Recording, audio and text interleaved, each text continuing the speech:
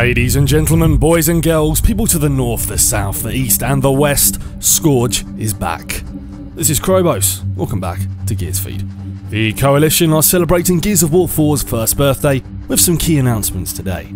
The first being that quadruple XP, yes 4x XP is currently live in Gears of War 4 for 1 day only. Applied to Horde and Versus, the multiplier will run for 24 hours until 10 AM Pacific on October 12th. That's 1 PM Eastern and 6 PM here in the UK. Once 4x XP is over, Gears 4 will revert back to double XP until October 16th. And clear your calendars, there will be free commemorative weapon skins to pick up in-game this weekend only, so stay tuned for that. Gary, Gutsa Gary, to celebrate 1 year of Gears of War 4, Gary Carmine is now craftable for everyone permanently as of now. Or so it reads, which makes little sense, but yeah, head to your customization collection to craft him. And finally, the Coalition left a little parting gift at the end of their article, which shows a menacing gif of a claw looking onto an onslaught of dead bodies.